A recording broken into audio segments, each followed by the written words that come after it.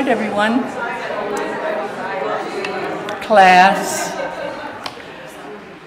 Silence. There we go. Can everyone hear all right? Can everyone hear me? Okay, good. I want to open this by telling you that I'm Margaret Edwards. I'm performing today as Mistress of Ceremonies. And I'd like to, first of all, say we're experiencing a little heat in here. It's not just that the heating system in the library is kaput, but the cooling system in the library is also kaput, and we are reduced to, how shall I say, 20th century measures, the fans.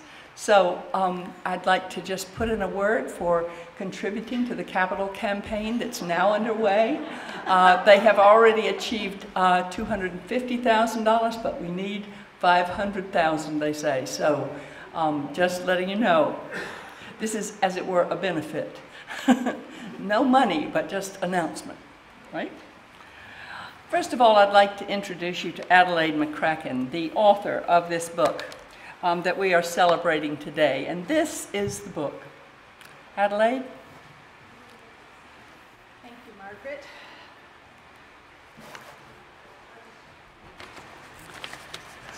Thank you all for coming. It's great to see so many friendly faces here. Writing this book was a great adventure for me, and without the help of Margaret Edwards, it would not have happened. So much of the work and editing of this book happened right here in this library that it is most fitting that we are meeting here today.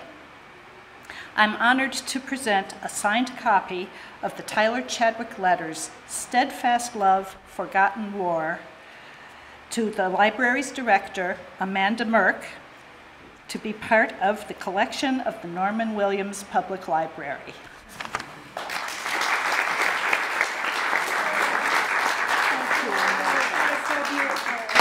Thank you on behalf of the library, and thank you to Margaret for bringing all your wonderful students to us.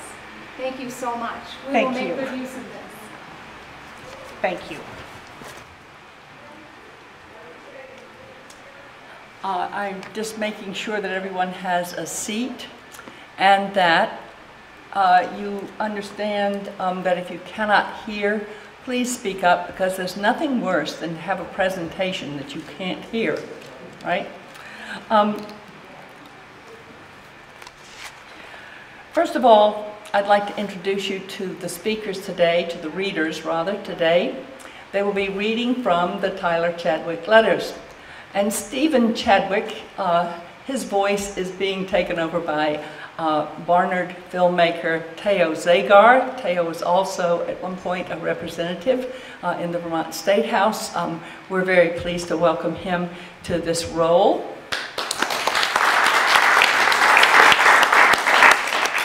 And the person reading the Margaret Tyler side of the correspondence is Margaret Tyler's great-granddaughter. Her name is Chloe Powell, and she is Adelaide McCracken's daughter. Chloe, thank you.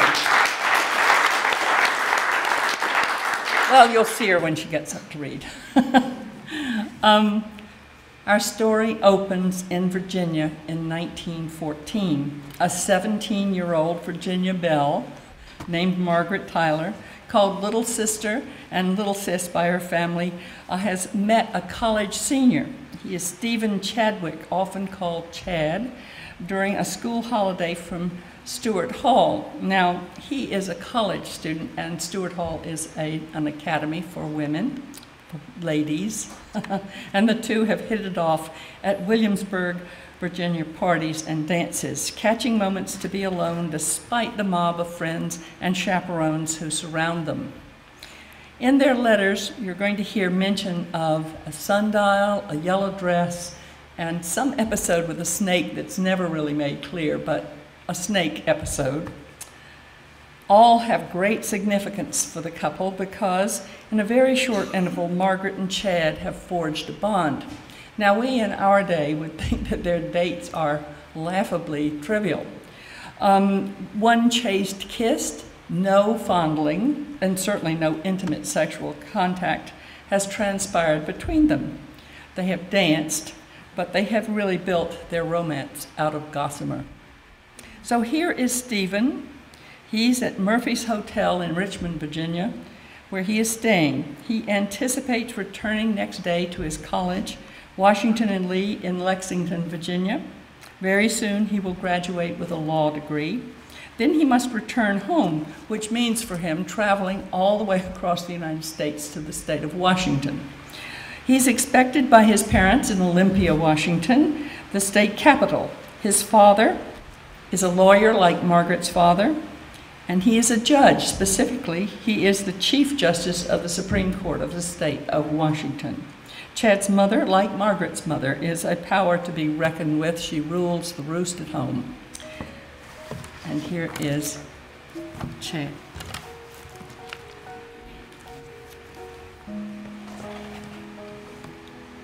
June 13th, 1914. My dear Margaret, you talk about getting the blues all over. Believe me, when it came to leaving Williamsburg and you, it just took all the fortitude I could muster together to hold myself up. I have often thought that that little inexplicable feeling was not in my makeup, but today and last night and the days before I could feel it coming, and on that last goodbye it was there. I couldn't escape it. Never before in my short and uneventful life has it been that I couldn't face the music, but it was all I could do to see you. Life is full of these little separations and also of its reunions. So as the memory haunts me, I may get back. No, not that. I will get back to Virginia, and our little affair will not be over. I reckon I had better take a little walk before train time, a train that with every click over the rails will take me that much farther away from my new-made friends and from my first real affair of the heart. I leave tonight to be in Lexington till Wednesday, then Olympia. Love, SF Chadwick. Margaret receives and reads this letter at a large manor house. It's called Sherwood Forest. Her family's Virginia plantation was the original home of her grandfather, John Tyler, President of the United States from 1841 until 1845. Many of you will remember Tippecanoe and Tyler too from your American history books. Margaret's father is Judge David Gardner Tyler. Her older sister Mary is called Mamie. Her two younger brothers are Gardner and Alfred. June 15th, 1914. Dear Chad, you didn't ask me to call you Chad, but I like it, and I hope you have no objection. Williamsburg was horribly dull after you left, but I managed to stand it until the next morning. Everybody had a lovely time that evening, reminding me of your episode with the snake, each person telling me as if it were something new.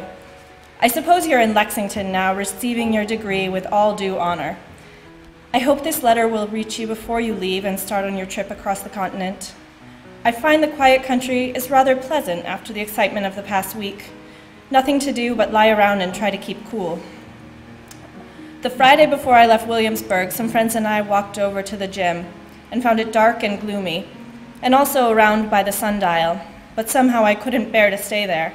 It brought back too many memories. Wishing you a great deal of pleasure during your travels and a safe arrival home. Always yours, Margaret.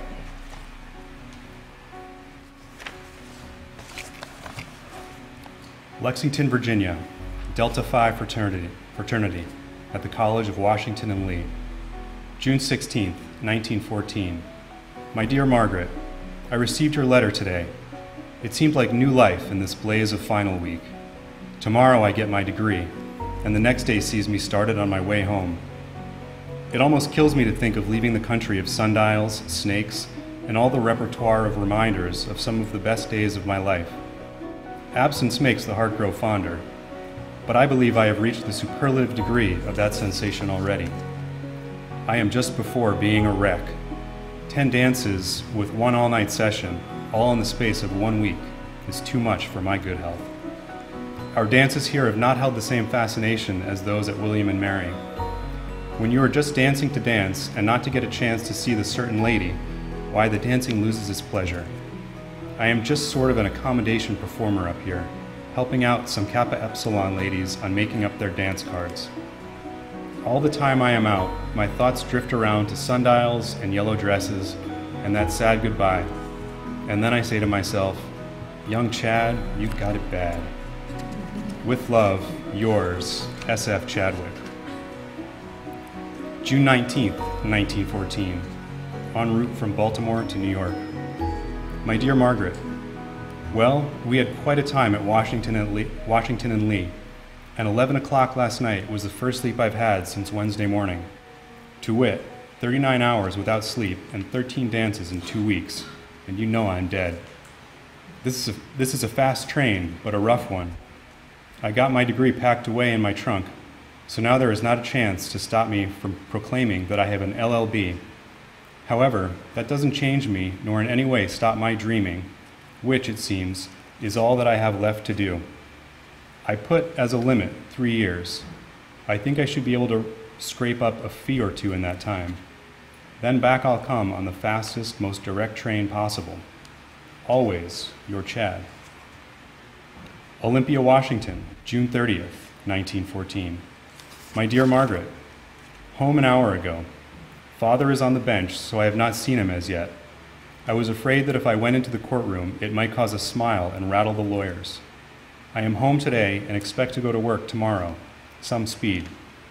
I will take the afternoon off today and enjoy my vacation. My work, though, should be enjoyable. I have just taken possession of Dad's office, borrowed a key, and broke in. I'm anxious to see what he has to say. Hope when I get home, I will be fortunate enough to receive a letter from you. And believe me, yours, Chad. Olympia, Washington, July 5th, 1914. My dear Margaret, I was mighty sorry to hear about your eyes and certainly appreciate your writing. Hope by this time you are recovered. I am writing this ere I retire, and since I have been in the country fishing this morning, tennis this evening, and a call with the folks at the governor's mansion, why, judge me not harshly. My work started the day after I got home. As nobody knows exactly what I am supposed to do, I can say I am my own boss with a very good salary and expenses. Light work and a boss who likes to take me away early to play golf with him. I expect to be on the road next week. Now don't accuse me of forgetting my friends in Virginia. I went to a dance, and my mind was 3,000 miles away. Well, as the hour groweth late, and I am a working man, I needs must close. Yours, Chad.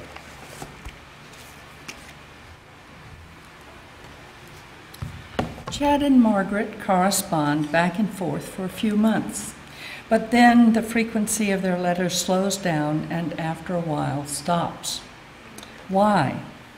In a casual, offhand way, Margaret has written that she had allowed one of the young men she was seeing to give her a pin. P-I-N. Chad misinterpreted this and felt she was gently telling him goodbye. During Chad's first year at home, he enrolled at the University of Washington. Several years pass, and after eventually graduating with a doctoral degree, he then joins a well-established law firm in Seattle. Meanwhile, Margaret, baffled by why he has stopped writing, spent her senior year at Stewart Hall. She must have been also hurt by Stephen Chadwick's eventual silence. In her mind, no one else could take his place, and the pen incident to her was just a bit of casual banter, a way of teasing a local suitor that she was holding at arm's length. Margaret wrote a poem inspired by her romance with Stephen Chadwick, and she submitted it to her Stewart Hall annual. It was published. She didn't send it to him.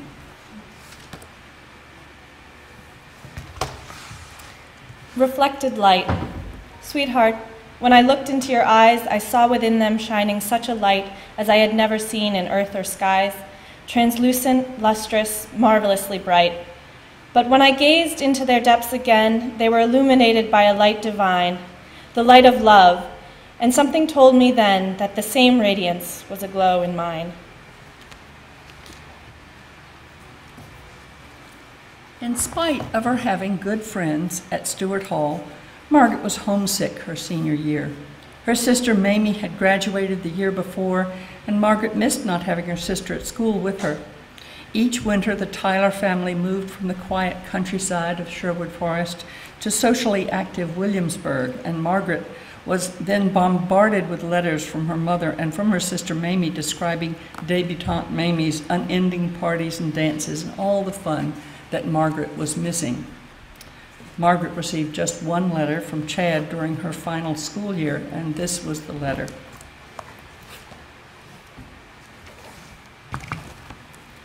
University of Washington, Seattle, February 9th, 1915. My dear Margaret, here is a quote from the Rubaiyat of Omar Khayyam. The bird of time has but a little way to flutter, and the bird is on the wing. And thus it is with time and my belated letter. I had a most enjoyable trip to San Francisco at Christmas, saw the fair, which was nearing completion, and visited friends. San Francisco is a great city, and I place it second only to Williamsburg as a place to celebrate New Year's. But with all its white lights, I was remembering my last New Year's Eve little party at Getty's and the friends I made there. I go home this weekend to the governor's daughter's debut, which promises to be quite an affair. I attended the legislative ball in Olympia 2 weeks ago, and I took part in all of the motley dancing, everything from two-step and waltz to the foxtrot. Wish I were in Virginia this year as I was last, but I have to content myself with looking east over the snow-capped Cascades. I hope that, by possibility, I may not be entirely forgotten. Yours, S.F. Chadwick.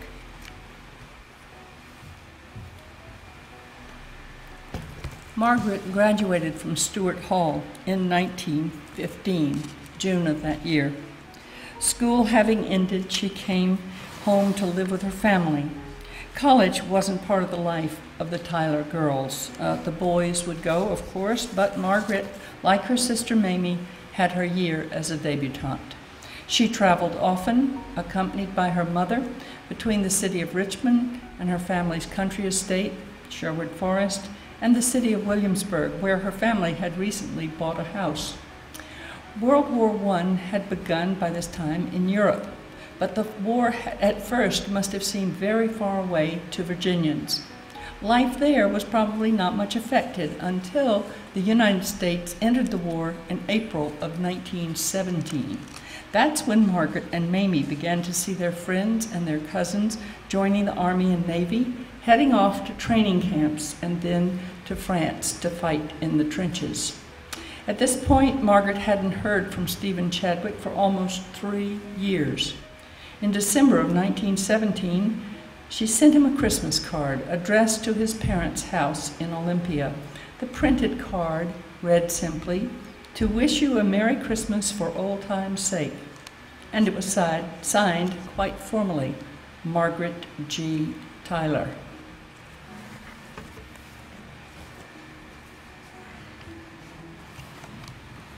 Christmas Eve, 1917. My dear Margaret, no card of the season brought more joy to my heart than yours and the memories it revived. In truth, I thought we had probably placed ourselves so far on foreign seas that we would never locate one another again. For the past 2 years, I have been in the practice of law in Seattle, and just reaching the place where a trip east was a possibility when the war clouds broke, and, having broke, I had to step out in the rain. I got busy right away and am now a first lieutenant of infantry at Camp Lewis, American Lake, Washington, Officers Training Battalion, Barracks Number 3. And, if you see fit, an honest-to-goodness letter would seem mighty good. I expect to be moving east and to France within 4 months, and if time allows, a hurried trip to Virginia, provided Uncle Sam grants the time, is my fondest hope. My kindest regards to all your people and my best wishes to you for the new year. Without change, S.F. Chad.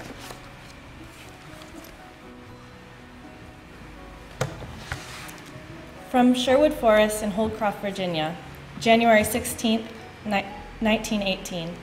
My dear Chad, your letter forwarded from Williamsburg took me back 3 or 4 years, and I was mighty glad to know something of you again. I was not at all surprised to hear that you're a first lieutenant. I felt sure that you would be with the colors and an officer.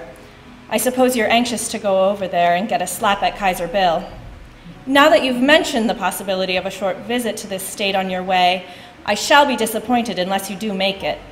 A more immediate question, can't you send me a picture of yourself in uniform? That would be the next best thing to seeing you.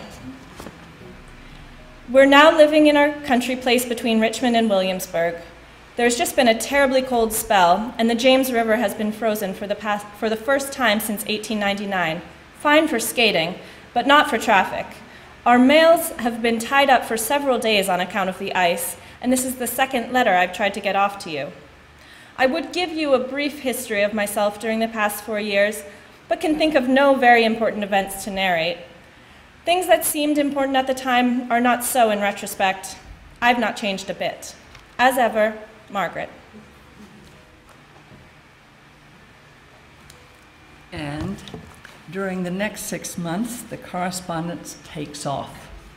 Many letters fly between these two, even though fly is figurative, for all the cross-country mail back then had to rely on the railroad. They exchange gifts. Chad sends her a Chinese box. Margaret knits him a pair of socks. Their trust in their love grows until, between them, there is no more hesitance or doubt.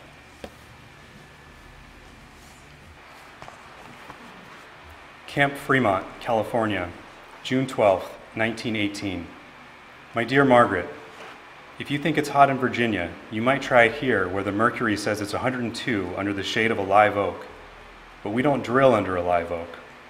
I would say that the last 4 days it has been 120 on our drill field, with 10 minutes rest in the morning, none in the afternoon. I can't stay in my tent until about 11 p.m. It's like an oven. I'm glad you liked the Chinese box. Our division is receiving a house cleaning. All our captains are being made majors, and we are suffering under the loss of our colonel, who returns to Manila for duty. And, oh yes, more gossip. General Morrison's wife is buying a car. Said she wanted a cheap one as she would have opportunity to use it only 3 months. So we may be here that long. I, or we, don't know a thing about it and pick up each idle rumor, amplify and improve it. There is only one thing real in the whole business, and 'tis this. I'm here and you are there, and how to change the situation is the problem. With me, it's 1,001 things I want to say and one question to ask. I know myself, and, could I only feel it fair to you, I would, before going over, submit my proposal for consummation at your pleasure. Whether a soldier in the army at this time is wild to consider such a thing, I cannot say. I have debated it in my mind for weeks. My life is at the disposal of our country, yet my heart and all I do is yours. Were we not at war, I would have been in Virginia before this. Now I daily fear I'll not go to Europe by way of the East Coast. I would like to know your thoughts, my dear, on long-distance engagements. There, Chad, you have done, gone, and went and done it. Forever yours, Chad. Camp Fremont, June 16, 1918. My dear Margaret, you know correspondence over such a distance as ours, when one feels as I do, is one of the additional hells I'm going to tell Dante about. To write you such a question and have to wait 3 weeks for an answer is an ordeal to compare with the worst. Regardless of your views, which I know you will voice, I purpose to be insistent to the end. I do want some claim on you before I leave. Whenever you are ready, you can inform me of your ring size. An engagement may be now, it may be later. That's for you to decide. But I'm the same man I used to be, though a few years have made some improvements, I think. Were I with you, this would be oh so much easier, but I'm not. Don't, please don't, laugh outright. Just smile and say, well, if he wants to go ahead, I'll let him. Do you ask, what sort of a lawyer is he? What are his professional associations? Well, no one had a brighter future to leave for war. I am with one of the leading firms in Seattle and in the West. I am popular with its members and assured of a future in the firm when the war is over. I am still rated as a part of it. My name is still on the door and letterhead. I believe I would be willing to be examined by your good father on my possibilities in that field. The night I walked the campus of William and Mary all night to see you off, you didn't go because perhaps you would see me if you left on the later train. I can only say that if now I could not express my love with a clear conscience and with a firm confidence that I can make the future worthy of you, I would never have expressed it, though I have loved you always. As ever, Chad. Sherwood Forest, June 28, 1918. My dear Chad, I know you are happy that the 8th is beginning to move. A lady seeing your picture on my dresser remarked innocently, "That young man is going to get what he wants, I can tell to look at him," or something to that effect. And she's right. When a man like you offers his heart, there's not but one thing for a girl to do. What I'm doing now. Your talk about your letter being hard work of a new kind, well, this is brand new work for me too. And if I didn't have your letter right by me to look at every now and then, I doubt if I'd have the courage to go on. Not that I don't know my mind, don't think that for a minute. What I mean is it's hard to say in a letter with such a wall of silence between. You understand, and it's even worse for a girl who's never had to do it before. Anyway, I feel as if it were hardly any use for me to tell you. I'm sure you must have known it all the time. I gave my heart away in the year 1914, so it doesn't seem worthwhile to go through that again. I was only 16 then, but you made such a lasting impression on me that ever since, I've compared all other men with you, and have never really cared about anyone else. I've had affairs and thought now and then I was crazy about someone, but there was always something lacking, because I'd known you before. I wanted to tell you all this before you go. I don't suppose you're leaving quite yet, but letters take so long and I didn't want to take any chances. Now it's all over and done, and it wasn't so bad after all. I suppose now I'm engaged, and somehow I ought to feel different, but I'll have to keep reminding myself that I really am engaged, for you see, I'm just exactly the same, because I've loved you always. And I always will. Remember that when you're across the ocean. As ever, Margaret.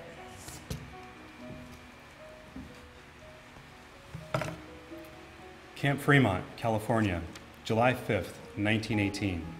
My dear, now I know I don't have to inform you as to who is the happiest man in the country.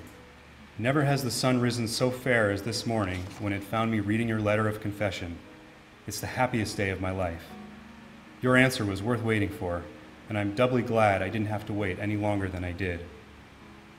Dame Rumor says we move the last week in this month, so I did not take the leave in hopes that my chances of getting to the east will be better. I just naturally cannot go over without seeing you.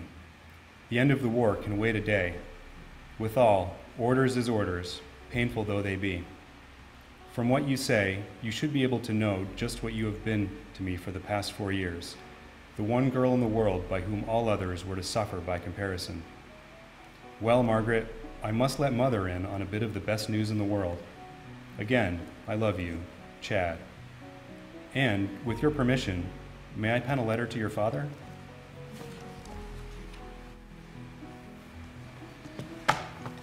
Sherwood Forest, July 30th, 1918, Sunday night. My dearest Chad, this has been a busy day with church morning and evening. But even if the day has been wearing, I've thought about you just the same, and I'm afraid I was thinking more about you than about the service. Oh, shameful thing to admit, but honest confession is good for the soul.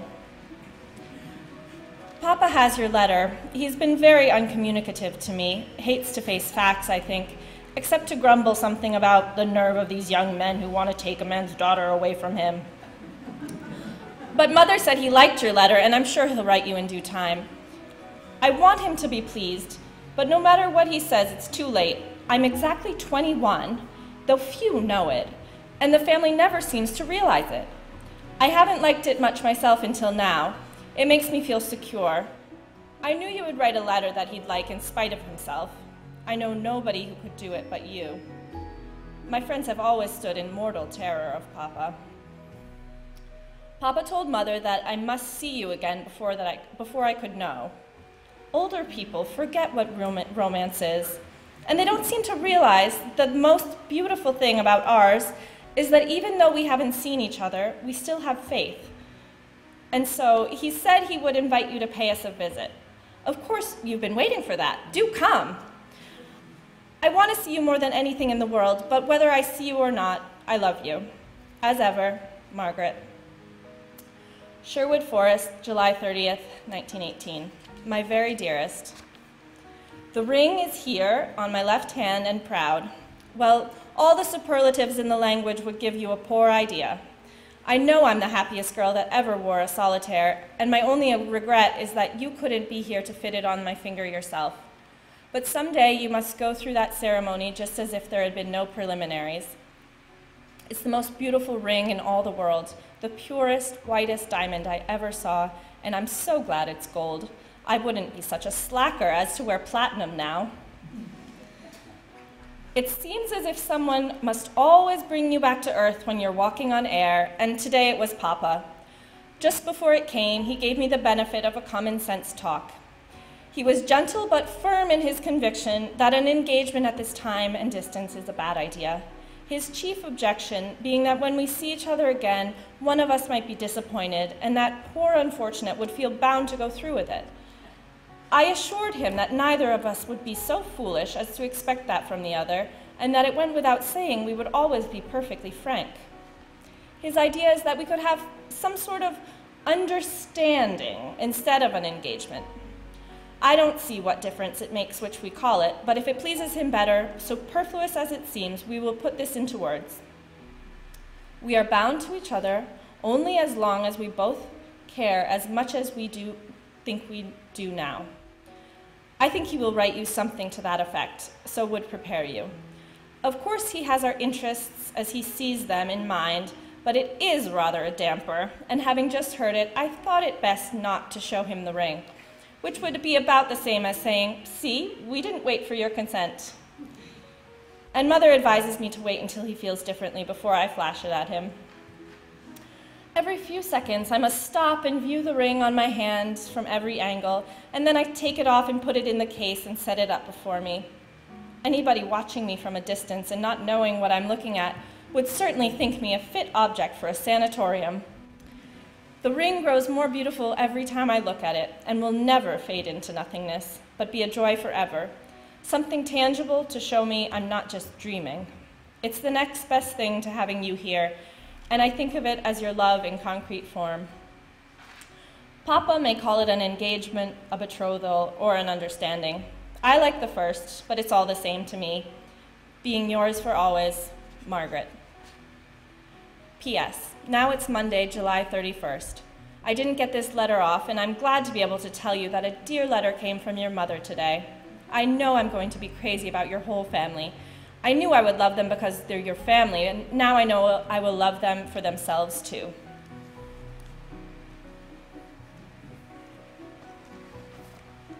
Camp Fremont, California, August 7th, 1918. My dearest Margaret, much news. Yesterday morning, I was awakened at 3 a.m. to prepare a list of 92 men from the company for immediate overseas service. It may be France, it may be Russia, or whatnot. I should know by night and will add it to this letter.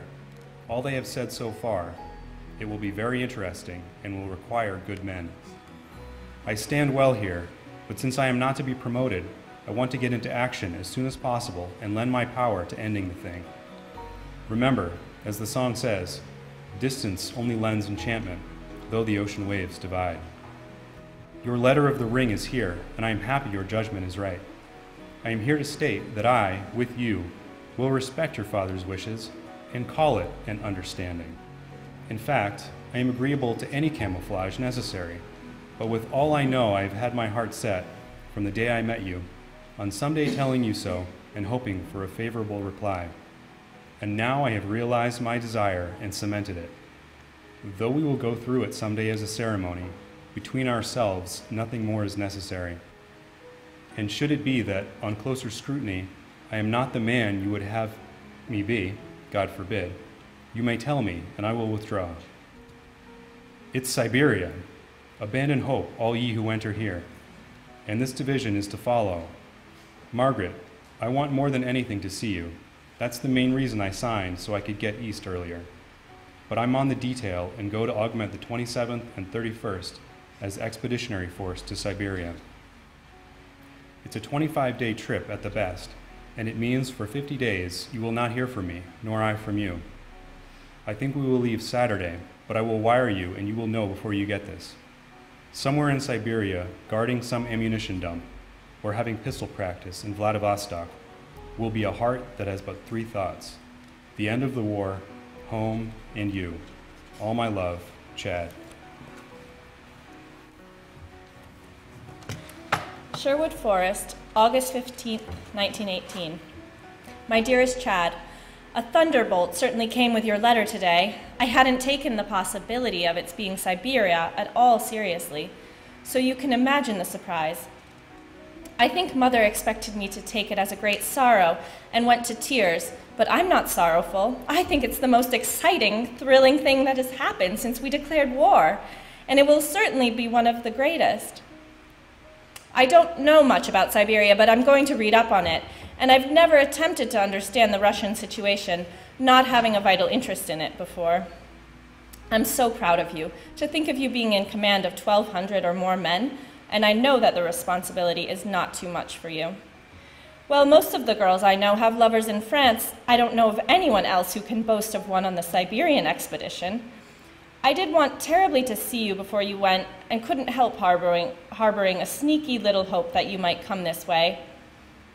I don't care how many years it is, I will always love you the same. And if you think that there is a chance that I could possibly change when I see you again, I'm not worth loving.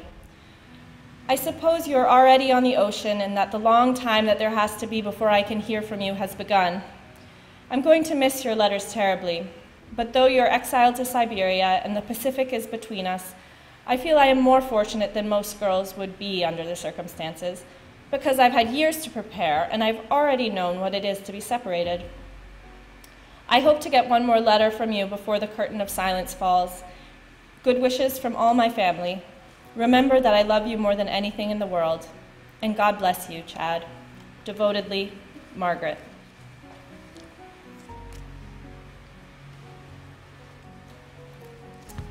Margaret and Chad needn't have worried that they wouldn't still be in love when they met again. When he left Siberia, Chad, unscathed, returned to Washington State. Then, as soon as he could, he headed straight to Virginia. There, these two were married at Sherwood Forest on July the 2nd, 1919. The bride was 22, the groom was 25. Here is Margaret, writing to her father while on her honeymoon trip west with her new husband. The letter is dated 100 years from tomorrow.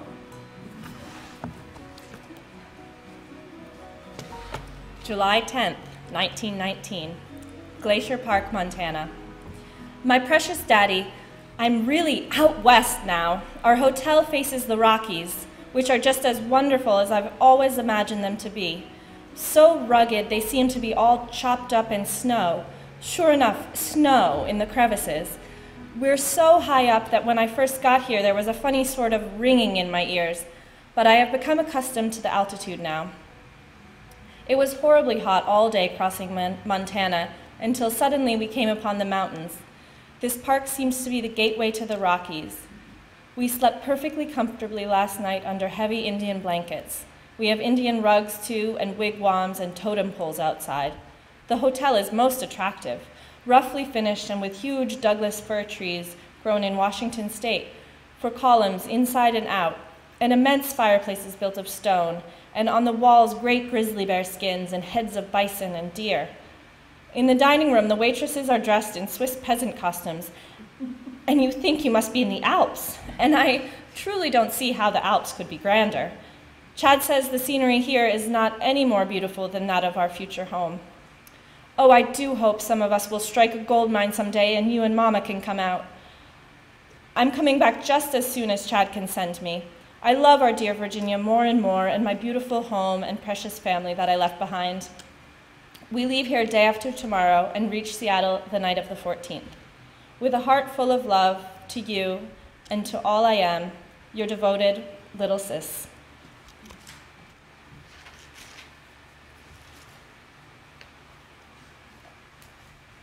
Well, that ends the letters, what we're going to quote today. Of course, in the book, the letters are certainly a great deal more numerous and more interesting, too, in certain ways. But that gives you the outline of their romance and their fulfillment of that romance. And their marriage lasted their lives. And Margaret lived out in Seattle, and Adelaide remembers going and visiting her grandparents there. I'm going to give you just a little bit of historical background because I think that most of us don't really know, or I certainly didn't know before Adelaide began her book. I didn't know that the United States was in Siberia during World War I. Who knew that? I was busy reading about France and Germany and England and our involvement in Europe, but I certainly didn't know anything about what was going on in Asia. So I thought I would write up this little bit of historical background. Why was Chad sent to Siberia instead of France? This makes sense when we reflect that in 1917, President Woodrow Wilson wanted Americans to fight only in Europe. He did not want another theater of war opening up on Russia's Asian flank.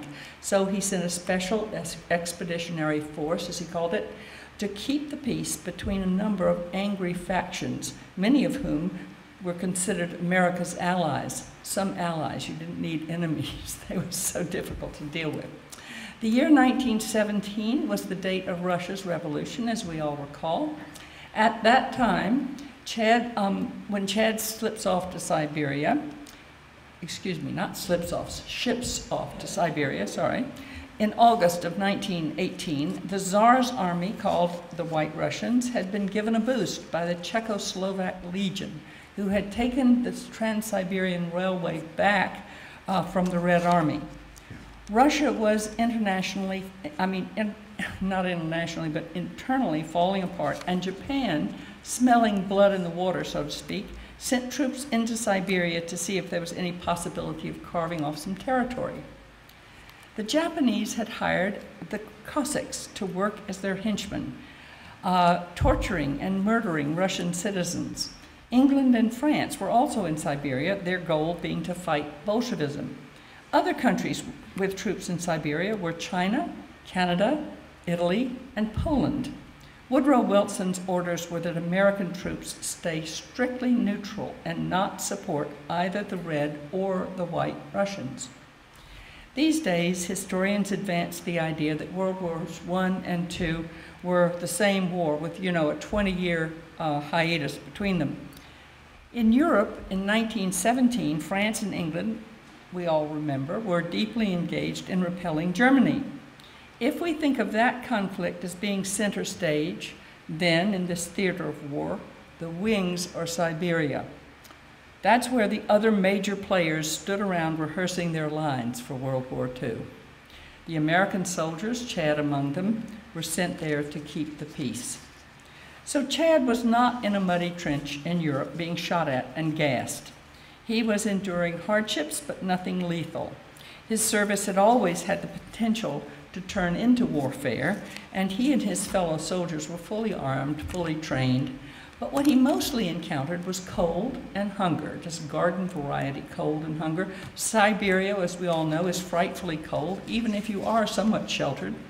In his first few months in Siberia, Chad was living in officers' quarters, and officers' quarters was an unheated railroad boxcar guarding the Trans-Siberian Railroad. His food and drink were highly variable, from the best to the worst, from good to really bad, and sometimes not any food at all.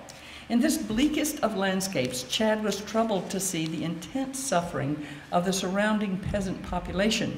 He witnessed the cruelty of the Cossacks to the general population, cruel, and also to each other, for they were divided into factions and they loved murdering their rivals. And the Japanese, of course, meanwhile, were kept on creating diplomatic intrigues. Everyone was jumpy, everyone was at sword's point, and yet, in general, the Americans had limited success. They managed to quell some of the conflicts, and they kept the trains running. Chad wrote Margaret as often as he could from Siberia, but he was aware that his letters would be heavily censored. Margaret was therefore given only an airbrushed, though charmingly vivid, account of his soldier's life. And here is an excerpt from a letter he wrote to her in March of 1919.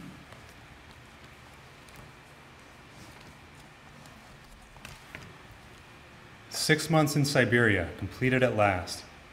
The variety of service I have had, the different individual experiences, the dealings with the different races and nationalities, has been the privilege of few soldiers in this war. Yesterday, I went down to a Chinese bathhouse, then called with Lieutenant Rice, who speaks Chinese, on a Chinese merchant who had a Korean wife, stopped in at a Petrograd restaurant to talk to the Italian who keeps the piano and the Czech who plays the violin there. After, we went to a Russian movie and saw a French play, stopping on the way home to have a ham sandwich in a Hindu cafe. And a block from home, Rice took me in to visit a Russian family who are friends of his. That's variety as you find it here. In the Russian home, one of the poorer type, but very clean, they kept chickens, pigeons, and geese in separate pens in the kitchen. I had wondered where they all were during the coldest days of the winter, but I had not suspected the truth.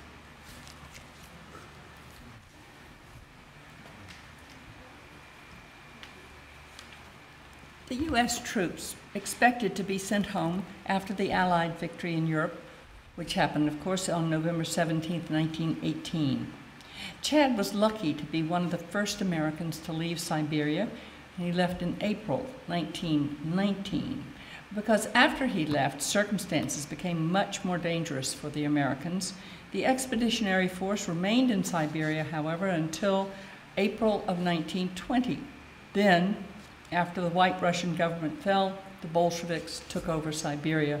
The Americans left. Peacekeeping is, by its very nature, rarely dramatic. No victorious battles, no belligerent advances of an enemy being repelled.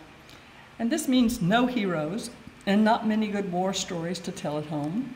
Understandably, historians are not attracted to writing much about what did not happen. And that's why we today know relatively little about Siberia in World War I. The history's there, of course, it's just not considered very interesting, except one of the virtues of this very fine book is how Chad's letters, combined with Adelaide's research, has made this particular chapter of American history quite fascinating. Adelaide's going to now tell you briefly about how she created this book.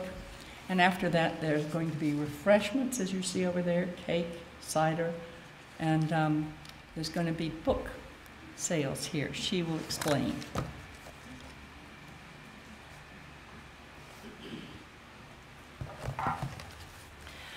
Thank you, Margaret, and the Woodstock Learning Lab and the library for putting on this beautiful event. And thank you, Chloe and Teo, for coming here and reading. And thank you all for being here today. I'm really honored that you all came out to hear about the book. And I'm also very grateful that my grandparents saved the letters, that my grandmother saved the letters throughout her life, especially the correspondence from her courtship with my grandfather that makes up this book. My mother had told me about the letters, but I had never seen them, and for several years after my parents' death, the letters were missing. The priceless collection was ultimately found in my sister Margaret McCracken and my brother-in-law Tim Turner's barn in January of 2013. This happened about a week before I began taking Margaret Edwards' Learning Lab writing course at the Norman Williams Public Library. She teaches not only memoir writing, but about writing family histories too. And the timing of the finding of the letters turned out to be providential. The letters were compelling reading, and I began to transcribe them right away using Dragon voice recognition software. I would read the letters out loud, and the text appeared on the computer pages in Microsoft Word. Some editing was necessary, but the software made the transcription process relatively easy. I showed the letters to Margaret Edwards as I was transcribing them, and she edited as she read through them. She soon suggested to me that my grandparents' story would be a good book. I agreed, but never thought that I had it in me to put a book together. It's thanks to Margaret's encouragement and support through every step of the process that the correspondence finally did become a book. I also got a lot of support from my family and friends. And critiques from Margaret and the other writers in her group were invaluable to me, and regular deadlines created by her classes really helped me stay on track. It became evident right away that I needed to explain some historical background.